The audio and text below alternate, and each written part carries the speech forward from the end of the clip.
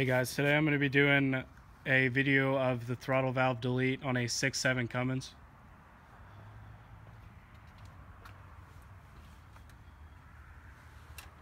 First thing you need to do is remove the 10mm bolts. There's one here, one in the middle, and then two on the back side. And also, to get the boot off, you have to remove this clamp, which there's a bolt back here. This one was a pain to get to, so last time I took my intake off, I moved it up here. Also, you need to make sure you move this sensor here. I think it's the map sensor. Correct me if I'm wrong. And then also you need to remove this bolt here. I believe these are all 10mm bolts.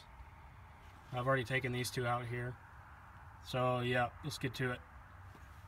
So I forgot to add that there's a 10mm bolt here that holds down the back side of the manifold. And as you can see, it's a longer bolt than the others. And you don't have to, but I unplugged my map sensor and pulled it out just to check and see if it was covered in soot.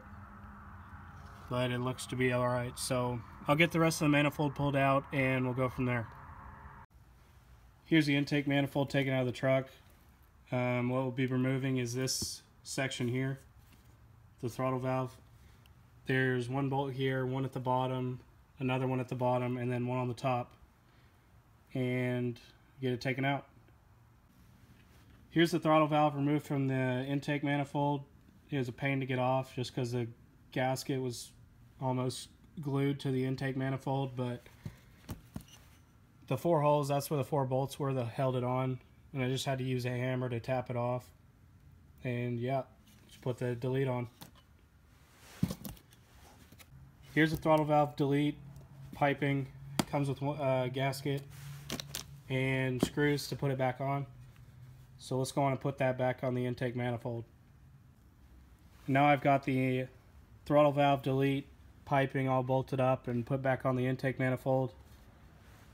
And now it's time to put the intake manifold back on the truck with the same steps before to take it off. Here is the intake manifold bolted back together. Not too hard of a job, didn't take too long. Thanks for watching, guys.